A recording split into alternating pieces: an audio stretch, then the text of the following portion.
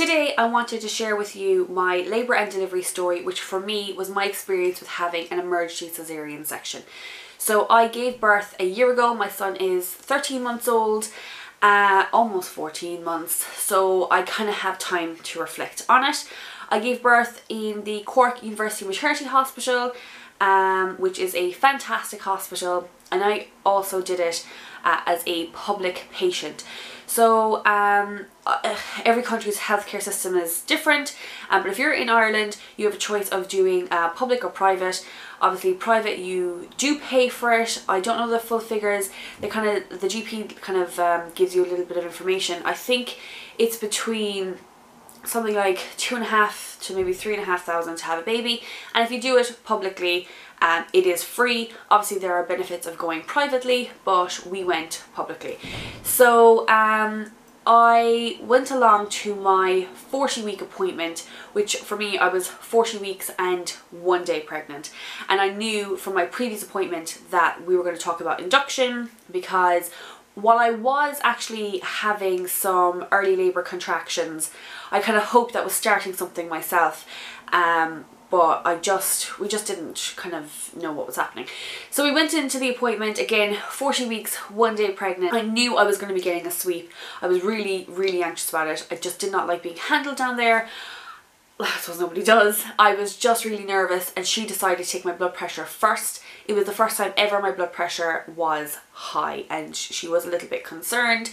Again, I was a bit bigger, and you know, they were concerned about preeclampsia. So she takes my blood pressure, she does my sweep as best as she could, because I did squirm a bit, and she decides that I need to have more blood pressure checks taken. So I get sent down to a different room, I sit in a chair, I get the cuff on my arm, and it goes off every 15 minutes for 45 minutes. They take my blood pressure, they write it down. Obviously I've had my sweep, that's what I was so nervous about. I've had my sweep, and she tells me that we're going to induce you kind of soonish, and you know, we might even do it today. So I'm really calming down. I'm getting kind of excited, nervous, but not like anxious nervous. So my blood pressure went down. We went back up to the obstetrician, and she said that everything was kind of fine. They did ring through. There were no beds available that night. That was a Tuesday night, and that the next available time that they kind of had a free bed was Thursday morning. So I went in Thursday morning at 7 o'clock in the morning. Obviously I'm awake a little bit before that because I have a nice shower to kind of just relax me a little bit, and I go in, and when you first go in, I think I changed. I can't remember when I changed, but I did change into my kind of nightgown that was like buttoned all the way down, so we can undo just the kind of the belly part if we needed to. They put a couple of straps on you to monitor the baby's heartbeat and stuff like that, I suppose. And they couldn't quite find him. He kept kind of moving and turning and flipping, and the monitor kept beeping, and yeah, but we kind of got through that, and then they come around to break your waters. I was really nervous about getting my waters broken. You know, I know that it's like a needle this big, and you know, I was just super nervous. But it was fine actually. I was already 2 centimeters dilated, which we had known in my Tuesday appointment. I was 2 centimeters dilated, and they had hoped that I was going to go myself naturally after having the sweep, but it didn't happen. So I'm 2 centimeters dilated. I know that if you are not dilated at this stage, they do put like a pill or a cream along your cervix to ripen it up. But I didn't need that because, again, I was already 2 centimeters dilated. You don't feel it at all. They do say it's like having a smear test. Now, I was just 25 when I had Caleb. I was like literally a month, just turning 25. And here you are 25 before you can have your first free smear test. So I had never had it before. Now that I have had one, that is exactly what it feels like. So it doesn't hurt or anything. It's actually not even that uncomfortable, but I was 2 centimeters dilated, and so they stick this little kind of a rod up. It's about, I suppose, that big. It has like a little hook end, and they literally pull on the water and they break. You feel nothing, baby feel nothing. It's pretty good. So they have like these little puppy pads underneath you, and so your water breaks and you kind of just feel warm, kind of like warm pee coming out. and they're very good about it, they're very discreet. There was 2 midwives who did it, and so when it kind of fills up, they kind of like take it out from under you, they put another one on, and then they kind of left me there for a few minutes. They thought, you know, the rest is going to drain out, we'll be back in a couple of seconds.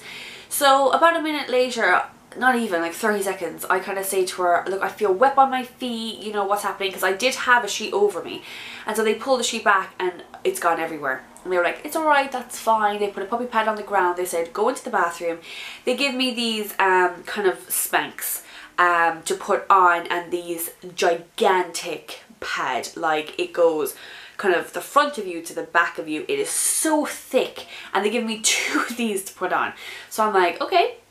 I stand up and a gush of water comes out, like everything you've seen in the movies. A gush of water comes out. Mind you, loads already come out already on the bed. So they were like, okay, that's fine, go into the bathroom. My husband comes in with me. I could not pull these Spanx all the way up, they're super tight. So I pull them all the way up, and I come back and they just said to me, do you know what? We're going to be honest here, we have never seen that much fluid come out of a person before. That doesn't really make you feel that good. So looking down my belly, it was literally half the size. My tummy was tiny, and I'm still pregnant at this stage. I just had so much fluid. We did know kind of at the, for a while that this is actually genetic from my husband's side. Big babies, a lot of fluid.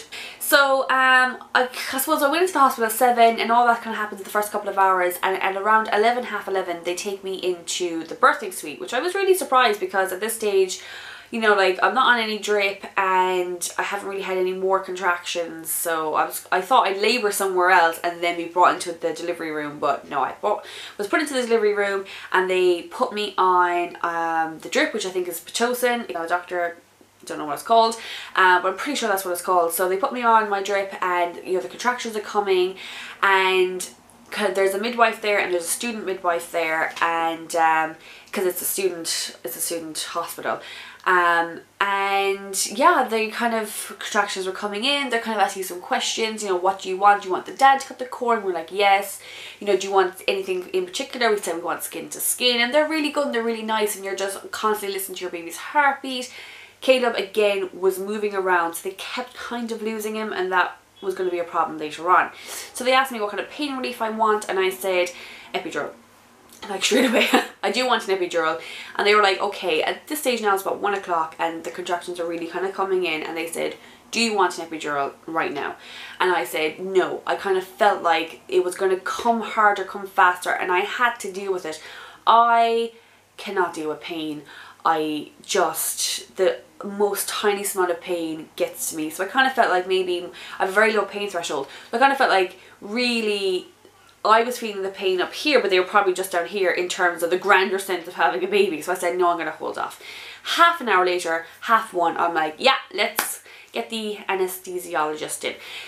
So she rings him up, but he's in an emergency cesarean, so I'm kind of just stuck. I did have some gas and air, and that kind of helped me a little bit. And so the anesthesiologist comes in half an hour later, so that I've gone half an hour of pretty intense contractions. They're getting really bad. I'm just getting to a point where I'm really not handling them very well. And he comes in, and just the point where you are in so much pain. Not to put anyone off having a baby, but you are in so much pain. He goes through this long list. If you have an epidural, there is a chance that you could have severe headaches that last up to a year. You could become paralyzed, you could die. And I'm just like, I don't care, give me the drugs. Like, I need an epidural. So you sit on the edge of the bed, my husband's here, and older midwives here. And I'm trying so hard. They say, when a contraction stops, let me know. I'm like, okay, it stopped, but like I'm still in so much pain. I still feel like I'm contracting. They're quite close together. They're coming really hard and fast, and I just can't sit still. And obviously you have to sit very still. And then as I'm gone to the point where, okay, I'm focused, I can do this, this older midwife says, stop, stop, stop, we can't hear the baby, like, we need to figure him out, we need to, you know, fix on her belly. I'm like, he's alright, he's okay, just let me do this. She's like, no, no, no. And I'm really angry because I want my epidural. I know the baby's safe. It's gonna last like 2 minutes, he's fine.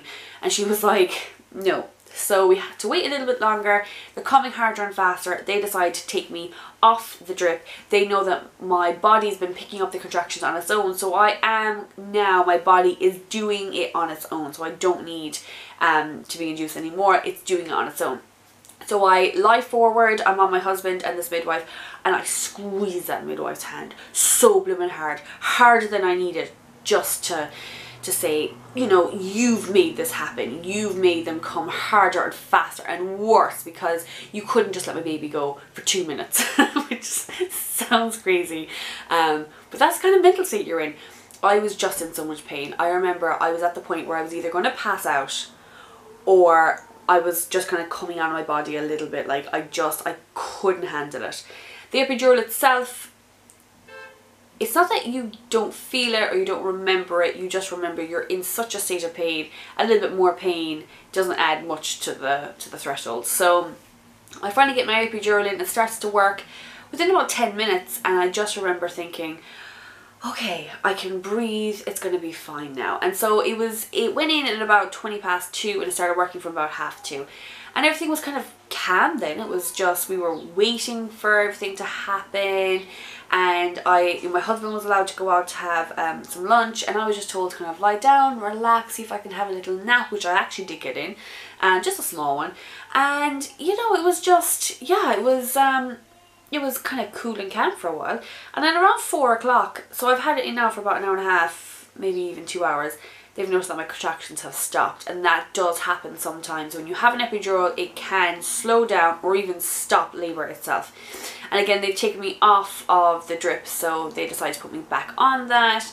And then as my contractions are coming again, I've just noticed that I'm feeling them, and they have to bring the anesthesiologist in again, and he comes and he has a spray and he sprays it up and he says, tell me when you can feel it. So I say I can feel it there. And what basically happens is, I think if you lie on one side for too long, it stops working, either on that side or on the other side. Me up, and I had to keep moving. Just before that, just after I had the epidural, I obviously had to get my catheter put in. That's terrible.